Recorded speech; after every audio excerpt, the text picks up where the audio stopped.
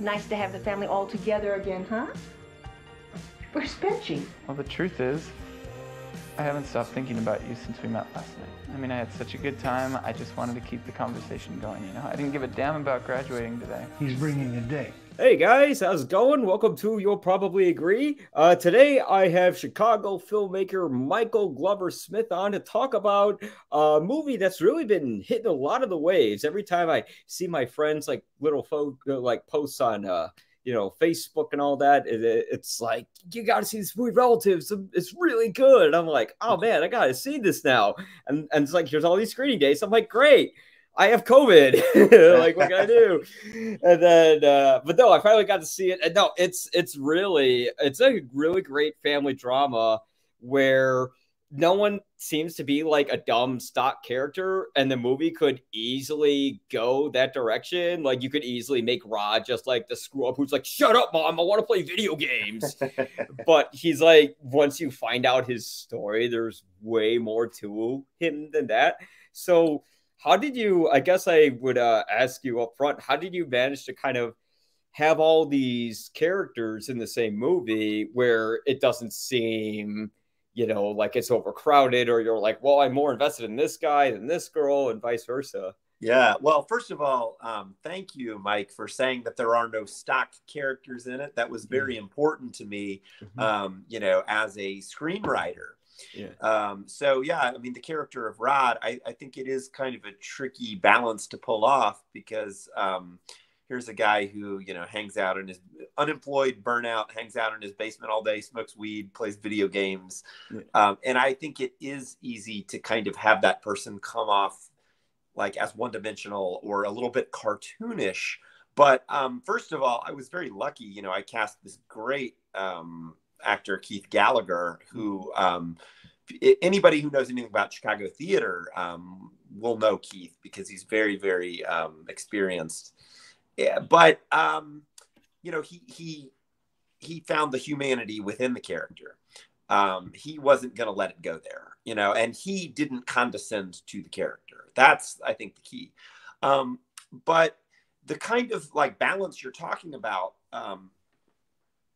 between all of the large ensemble cast members is something that I worked very hard on, when writing it, first of all. And the question was kind of like, how many characters do I need to have if I'm going to have a big party scene?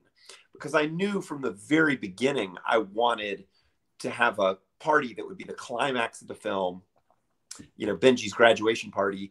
And I'd never really done like a large party scene with a dozen characters on screen at the same time. So that was kind of like an enjoyable challenge, I want to execute a scene where there'll be 12 people on screen at once, but then, they'll kind of break apart and into smaller groups, and then they'll come back together again. And originally there was going to be no aunt or uncle on screen. Originally we were just going to have the Frank family and the assorted, girlfriends and spouses. And then I realized, oh man, there's only 10. That's not quite a party. Like, it's more like a family gathering. And if people are going to start dancing to music, I think we need 2 more. So then I remembered that the character of Norma had actually referenced her aunt and uncle early on when talking about going over there for Christmas. And then I thought, oh yeah, Uncle Stevie and Uncle Joe and Aunt Stevie, they can just, show up as like the wacky aunt and uncle, and that'll like kick the party in another direction. And then I actually thought maybe I could have somebody else show up, like a weird neighbor or something. And then I thought, no, 12 is good. Like, any more would be too much, and any less would be not enough of a party. 2 is a company, but 3 is a crowd. Yeah, but yeah. So is this story autobiographical in any kind of way? I don't know if it is, just because like it takes place in Chicago. It's like a Chicago filmmaker. I'm like, I wonder. Yeah. Well, actually, I mean, I grew up in Charlotte, North Carolina, so I grew up in a very different like milieu than the Rogers Park setting of this film. But I do have, 2 siblings, an older brother and a younger brother. So the family dynamics that you see, in terms of the emotions of the characters, the love they feel for each other, the frustrations they sometimes express towards each other. That's all very much informed by, you know, my relationships with my family members. But the specifics are pretty different in terms of who these characters are and what they do. So how did you like kind of like create each of them and like give them their own voices and stuff like that? Yeah, that's a great question. Well, I actually started, of course, with the parents. And just like you would with a real family, you got to have the parents before you have the kids. And I conceived of the father as being extroverted, and I conceived of the mother as being introverted, you know, because that's the way my own relationship is with my wife, you know, and it's like they say, opposites attract. So, you know, that dynamic kind of works for us. And I know other couples who are kind of the same way. So then I started thinking about like, well, which kids, you know, have inherited which traits from their parents. Like, I thought, well, the oldest daughter, Norma, she'll be kind of similar to the mom in the sense that she won't really vocalize what's going on in her life. And then I thought, well, but the younger daughter, Yvonne, played by the great Claire Cooney, she'll sort of have inherited her mother's depression. You know, so I was just thinking about kind of splitting up the parents' traits, you know, between the four kids. Did you guys have to shoot during COVID at all? Oh, we did. I mean, it was, we shot during the, you know, smack dab in the middle of the pandemic. We were originally supposed to shoot in May of 2020, and we had to postpone the whole thing by 13 months. So that was really hard because we were ready to go. I mean, we had cast the film, we had all the locations, we had hired all the crew, and then, you know, kind of at the last minute, had to push it back. And originally I said, okay, we're going to push it to the end of summer, because you remember early in the pandemic, we all thought, oh, this will be over in a couple months. And then, you know, sure enough, a whole year later, people, once the vaccine came out, I said, okay, let's all get vaccinated and just do it now, even though we had to still observe all the same, you know, protocols, because it was a SAG film. So we had to hire a COVID safety supervisor, and we had to all get tested like every 3 days. So there were a lot of hoops we had to jump through, but it was worth it. You could always hire Tom Cruise as your safety supervisor, and he'll make extra sure that everyone keeps their masks on. Yeah. So the one thing I really liked about this movie is how the Franklins sort of deal with their issues in the movie, because you see it a lot of family dramas when the drama itself sort of gets to the tip of the highest point of tension. Everyone starts screaming, and, you know, bottles come flying across the room and everything. And here, these guys actually, they sit down, they talk it out. And, you know, probably like some people go, well, that's anticlimactic and blah. But really, most audiences these days are a little smarter than that. And I really liked how you were able to deal with sort of, I mean, to sound like I'm an alien, a human emotion in a way.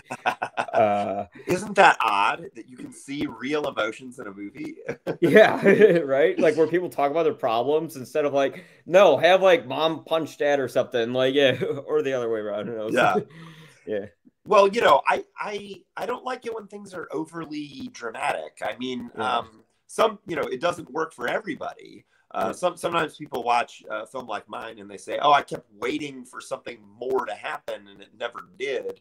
But I'm just trying to make films that are, you know, true to life, true to my own life experiences. And I have heard people say about my films, oh, there's no real conflict in his films. And I think that's crazy, because I'm like, there's a ton of conflict in these movies, but it might not be the kind of conflict that you're used to seeing in movies, because in movies there's always very dramatic external things happening. And in my films, you know, I think the conflicts might seem smaller in comparison to that, but they're the kind of dramatic things that seem like a big deal to me in my own day-to-day life. Where do you see these guys going? Like after the credits roll, like sort of like after they're all hanging out in the porch and smoking weed together, like where do their lives go a few years down the line? Well, that's a great question. I don't entirely know. You know, all I know for sure is where they're coming from, because as a writer, it's my job to create the backstory of all of these characters, to know where they're coming from. And that's something, you know, that I spend a lot of time working with these actors on. But in terms of where they go after the film ends, that's up to you as a viewer to decide. Yeah, that's something I always liked about open interpretation with movies. You know, especially if you go back to David Lynch films, and people are like, "Well, what does it mean?" It's like, well, if I tell you what it means, then you're not participating in the process of storytelling. Exactly. You know, and that's the whole idea, is that the audience gets to play too. They're not just like, "Oh, I want everything handed to me on a silver platter. Okay, here you go." You know, that's one of those nice things. What kind of like movies did you watch like growing up and things like that, and how did you kind of like wrap them into your films? Well, you know, I grew up in the 1980s, so I was watching, you know, in Charlotte, North Carolina. So I was watching the same Hollywood films that, you know, all kids were during that time period.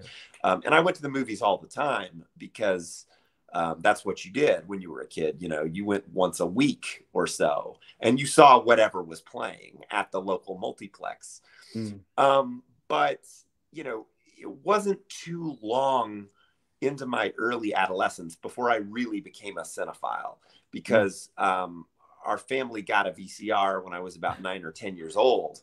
And I immediately started kind of exploring film history when I was a kid, because I could go into a video store, which was like a library, you know, and I just became enamored of classic Hollywood films. So for me, like Hollywood cinema of the 40s and 50s, that's like the Renaissance. You know, it was a time and a place where the conditions were right for an inordinate amount of extraordinary work to be done. And I don't think Hollywood has ever, you know, come close to what it was back then. So I love old, you know, screwball comedies, melodramas, Westerns, film noir. And I feel kind of sad that I can't work in that era. Yeah, I hear you, because like original ideas can't sell. I remember way back, I was in this class in LA, and they had the producer from Once Upon a Time like talk to all the students, and he was saying, do most people know who Snow White is and Cinderella is? And, you know, because they're recognizable names, we can bank off of that, and it's easy money. And I'm like, yeah, that's sad that that's all they have now. Which, I mean, don't get me wrong, I love the Marvel stuff, but I mean, I get tired of it. That shouldn't be all that there is. Yeah, because it gets so formulaic. So like I was watching Lightyear, and I'm like, this movie's good, but I've seen it like 1,000 times. I know what's going to happen 5 minutes into the movie. Yeah. No, see, a lot of people, they think I'm a snob because I have no interest in Marvel, but it's not that I dislike it. It's just that, you know, I want there to be I want to be able to see other things. You know, when I was a kid, you know, when Tim Burton's Batman came out in the summer of 1989, it was very exciting because that was the one, you know, superhero movie of that year. And then, you know, the following year, Dick Tracy came out. I saw that on my 15th birthday, you know, and I loved it. But the culture has changed, you know, to the point where there's no diversity in terms of the kinds of films that are being produced in Hollywood. Like everything is a tentpole, everything is a huge budget, everything is part of a franchise. And you know, I'm old enough to remember when it wasn't that way, and I know that it doesn't have to be that way. So something I think needs to change in the culture in order to get back to that kind of diversity. Yeah, and although it isn't massively available like in the way it was, it is in a different way where there's so many like crevices and rocks that people can look under and see some stuff. Like one movie everyone just kept mentioning, and I saw it once, and I'm like, wow, that was pretty good. And I didn't think about it afterwards, but like people kept talking about it, was Everything Everywhere All at Once. And everyone mentions that everywhere all at once. And it doesn't kind of stop from there. But it's like, I think audiences are kind of hungry for different types of cinema, you know, which is kind of the reason why I do my show. Is it's like, what if you go to a local pub and you run into a guy and he's like, hey, I saw this movie, I saw it too. Like, no one's above anyone else's opinion. It's something we should all enjoy, and definitely something that shouldn't have like the stigmatization of, oh, I know more about movies than you do. Like, oh, so you can sit down and look at a screen more than I can. Wow, amazing. You know? Cool. So how would you describe the Franks as an overall family unit? Well, first of all, it's just Frank. There's no Frank. There's no Lynn. Her last name is Frank. But you know, it's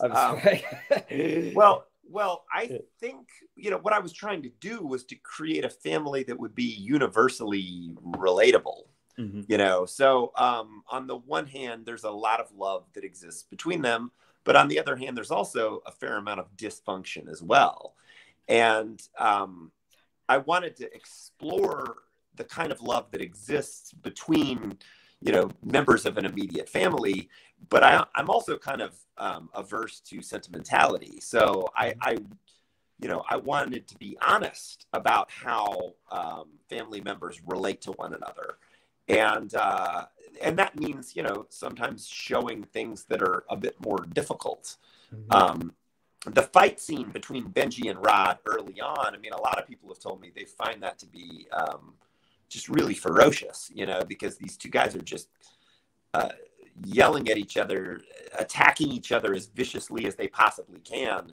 And my goal in writing that was for them to both be, you know, right at the same time, you know, because Benji is right from his side and Rod is right from his.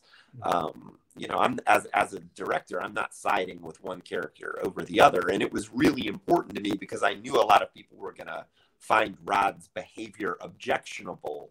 It was important to me that he actually scores some points during that fight, you know, because it's true, you know, Benji's not as understanding as he could be. Benji is a little bit selfish and a little bit spoiled, and Rod calls him out on it. Well, Benji hasn't had a lot of life experience yet, you know, and the things that Rod was saying were things that you don't really get until you get older. Yeah, you know? Exactly. It's like, you're 22. I used to be just like you. You'll understand a decade from now. yeah, exactly. He'll see when he gets a wife of his own and it goes through that whole fun thing, or a husband of his own. Oh no, it's a wife, because, you know, he's in love with the young actress. So, you know, that's good. I wonder if they're gonna they probably will get married after that. We'll see how long the marriage lasts, but yeah. I mean, like in my story, they last like maybe like 3 years or something, and then he comes back to Rod, and then he tells Rod like, "Okay, I see what you mean." You know, I mean, and then he moves into the basement, and Rod moves out, and he has his own life. It's like a vicious cycle. Yeah, exactly. That's kind of how it goes. Like, I never see like the exact happy ending. Like, people go, "What do you think happens at like the end of what was the one where Tom Hanks is stuck on the island, and then he has like the two crossroads, and he has to come back." But Castaway. Yeah. And they're like, "What do you think happens at the end of Castaway?" It's like, he probably delivers a package to the lady that's at home, and then that's it. And that's probably the movie. Yeah. Well, like, you know, I mean, that goes back to what I was saying about not believing in resolution. It's like, it's like, you know, what's going to happen in your life tomorrow? You have no idea, right? Yeah. Like, you're like me. You're a filmmaker. You're a critic. You know, how's your career going to turn out? You don't know. So I don't like to leave the audience with a feeling of permanence. It's like, you know, I think the characters will live on in your heart and in your mind if you hope for the best for them, but if you're not entirely sure. Right, absolutely. I certainly hope for the best. I think overall things will work out for them, but it'll be a lifelong process. Sort of like, I'm guessing I could always see David and Karen's relationship sort of like developing more and more as the years went on, especially when there was that whole wonderful monologue from Karen about, you know, how she found her real husband when she initially had her husband before that. And, you know, that didn't quite work out, but then this one did. And, you know, it was like, that was kind of similar to my mom. Like, you know, she had a husband who was like very career driven and kind of only thought about that and nothing else. So she left him and then married my dad. And it's like, it's kind of like that, you know, it's not the prototypical image of, oh, our main character got rich and he's happy now. Woohoo. Like, it's not that. Well, I'm really glad you cited that scene because to me, what was important about it was she was telling, you know, Karen is telling her daughter Yvonne something that Yvonne never imagined about her mother, you know, because like we never think about our parents being our own age and being madly in love with someone that's maybe not, you know, their current spouse. And yet, of course, they were. Of course, they went through that. And so I had Yvonne even say, "Mom, I don't know if I'm ready to hear this. Like I don't know if I'm ready to get to know you as a human being." Right. Yeah, exactly. And it's like, well, great. Now I know about mom's love life. This is weird. Yeah. So okay. So outside of the movie, I always have some fun little questions I want to just kind of randomly ask just because they kind of spice things up a bit too. If you had to choose between no soup and no oral sex for the rest of your life, what would you choose? I would give up soup personally, but I know I would miss it forever because there's a lot of good soup out there. Yeah. What's your favorite soup? Oh, I like you know, I like a creamy soup. So, you know, like cream of potato, cream of broccoli, cream of anything is up my alley. Yeah, I've always been an avellano guy because of like my mom's Greek side of things. So then what do you have? What's your favorite guilty pleasure film? Like if I were to highlight mine, it would be the Jackass franchise, which like got 4 stars on Roger Ebert now. The recent one did, which okay. Whoa. Yeah, I know, right? Like, okay, we've gone full circle. And then Adam Sandler comedies from the 90s, like, you know, like what was the one where he played football and they're like no foosball, like that one, and the Waterboy? Waterboy, that was it. Yeah. Waterboy, and my favorite of all time, Happy Gilmore for comedies. Yeah, that's nothing but fun stuff. Okay, so I'm going to contradict myself because earlier I was talking shit about franchises, but I'm a big fan of the Resident Evil movies. Okay, I think, you know, I'm the first to admit that the screenplays are never good, but it's not about that. You know, no. I think Paul W.S. Anderson is an excellent director, and I think, you know, his films are they're very well crafted. And you know, the action choreography is always just a lot of fun, and also it's very, you know, spatially coherent, which you cannot say for a lot of contemporary Hollywood action films. No, you can't. I don't know if you've ever seen Red Letter Media's YouTube stuff, but they have like one of the movies, one of the guys in it is like just crying, laughing from the scene. And it was like in some scene where like Wesker comes out and like Alice kicks a piece of glass midair and like slices him in half in the face. Yeah. It's just like one of the most over the top stupid things ever. Totally. And you know, but that's the great thing about cinema. It can be like stupid and smart at the same time. Yeah.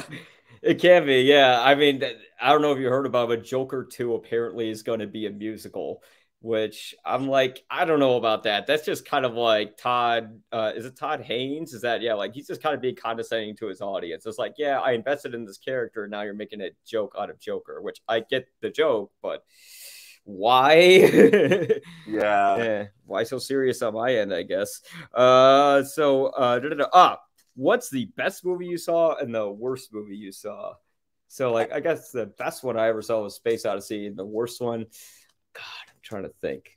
I don't know why, but I always think of Hitman, that I like. It was like a video game adaptation or something like that.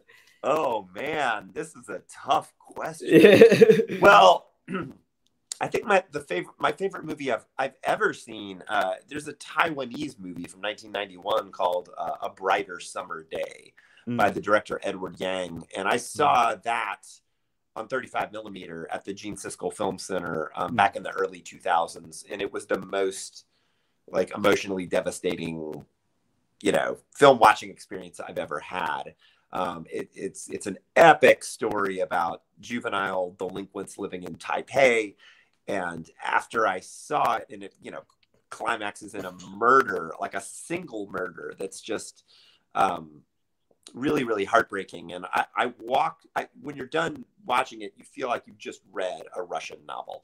And I just remember leaving the theater and just walking the streets and thinking about it for hours and just not talking to anyone and not wanting to talk to anyone because I was so just immersed in the world of that film. So that would be my choice for best. Choice for worst. This is tough. I try really hard to not watch films that I think I'm going to dislike. Yeah. So it's hard to even think of any. Yeah, that's good. That's a good answer. Yeah. I always have my most overrated ones, and Ferris Bueller Day Off is always like one of my most overrated ones. I'm like, oh, so this is just like a spoiled rich white kid who gets to do whatever he wants. Okay. No, I totally agree with that. And also, you know, it's like, as a Chicagoan, I want to like that movie because I always, you know, want to boost Chicago cinema. And I taught a college class on, you know, Chicago movies, and I've never shown that film in class because I just can't bring myself to do it. It's like High Fidelity. Yeah, I can show that without a doubt. But Ferris Bueller's Day Off, you know, you got to draw the line somewhere. Yeah, exactly. So why do you like put Chicago in like some? I'm gonna guess it's a reoccurring thing because this movie's very Chicago centric. They talk about individual neighborhoods there. They're even like I think there are houses in Rogers Park, and they're saying, "Oh, when are you gonna move to the city and stuff like that?" What is it about the city that attracts you so much as something more than like New York or LA? Well, you know, I've lived here since 1993. I told you I was from North Carolina. I moved up here to go to college originally, and I just fell in love with Chicago. I mean, I just love the culture here. So and I've spent a fair amount of time in LA and New York, but I don't know. I think LA is kind of gross, to be honest with you. You know, it's like, I'm sure you know what I'm talking about. It's like, no culture, like, no history. Yes. And everybody there is just trying to make it. You know, they're like, it's like people go to LA for the same reason that people go to Las Vegas. They're gambling, but instead of gambling with their money, they're gambling with their lives and their careers. And nothing works out. And then, you know, most of them end up moving back to wherever they came from. So it's like, it's hard to, and I've had films screen in LA, and it's just like hard to talk to people after a film screening there without feeling like they're trying to prove that they're doing something with their careers, you know, and then you kind of get sucked into that. You know, so it's I don't like that feeling. The great thing about Chicago, by contrast, is like, even if you're an artist here, you're going to have a lot of friends who are probably not involved in the arts. You know, you could be friends with nurses and plumbers, and you know, you could talk about anything. You know, you're not only talking about the film and the television industry. And I also think I love New York. I think New York is a great city, but it is a bit more overwhelming than Chicago. You know, it is more fast paced. Of course, I'm generalizing. I mean, New York is a very large, diverse place. And I love certain neighborhoods there, but on the whole, like, Chicago is just, you know, it's Midwestern, it's friendly, it's more relaxed. It's less pretentious, you know. It's kind of it's kind of like the best of all possible worlds. It really is. That's kind of why I always stuck around here. Like, I lived in LA for a bit and did that whole thing, and I'm like, yeah, no one's just like, people actually want to get to know you in Chicago, and like, they're not like, what can I get from you instead, you know. And it was weird. Like, the first time I went to LA, all I would hear when I just like go out and have, like, you know, like a burger or something, all I hear is like, oh, I saw this film, and I'm like, I like that. But at a certain point, I'm like, well, someone just talk about the freaking baseball game or something, like, just anything else right now instead of work around me. But But and no, that's also, Mike, I want to say, in terms of filmmaking, Chicago is such a great place to make films because I think the focus here is kind of on the work. You know, I feel like people here come together no matter what your job is. If you're a part of a crew, if you're an actor, if you're a writer director, it's kind of like everyone's just trying to create something good, and that's where the focus is. And I think when you watch independent films from Chicago, you get that feeling. It's like, here's a bunch of people who like have a strong work ethic, and like they're all just trying to tell a story that they all believe in passionately. Whereas if you see films made in other parts of the country, you're more likely to see something where it feels like, oh, this person is trying to create a film that's like a calling card, you know, in order to get financing for the next one, or like I'm trying to get into Sundance, or I'm trying to get A24 to buy the film. In Chicago, it's just about like, let's create something good that we can be proud of. Right. There isn't an end goal of like, you know, the Oscar in the corner or anything like that for the filmmaker, you know, which could be a very, I mean, there's a million stories about people from LA, but that's always what I liked about Chicago. It's like people care about each other, and it's a community more so than it is a melting pot of ego, you know, which is sort of, hey, LA, if you want to pick up, you'll probably agree, by the way, we're here to come down. Right. Anyways, where can we find your movie? Where is it available? I think it's still playing. Is it still playing at Gene Siskel Film Center? Well, it is. I don't know when this interview is going to go live. We actually have 2 more shows in the next 2 days. So there's going to be a screening tomorrow night, which is Wednesday, June the 15th, and then Thursday the 16th. And I'll be there doing a Q&A with members of the crew on both nights. And then this coming weekend we'll be in Woodridge on Friday night at the Hollywood Boulevard Cinema. Oh. And then I'll be there with the actress Emily Lake, who plays Norma in the film. We'll do the Q&A. And then on Saturday, we'll be at the Wilmette Theater. And I'll be doing a Q&A there with Heather Chrysler, who plays Sarah, the cam girl. So, yeah, it's like a lot of screenings in a lot of different places. And I think my buddy is doing the one in Wilmette Theater. David Fowley. Oh no, he's doing tomorrow night. Oh, he's doing tomorrow's. Okay, yeah, he's doing tomorrow at the Siskel. Yeah, he's a good friend of mine, and I love having him moderate Q&A. Oh, he's a great guy. Yeah, he's done it for me a couple times before. Oh yeah. We all love having David around to do those do our questions and everything. He's always our go-to guy when it comes to comic book stuff. You know? Oh yeah. It's like I admit I'm like the guy who sees like the movies, but I like don't read the comics. Like I read them here and there. Like the biggest comic I ever read was like Watchmen.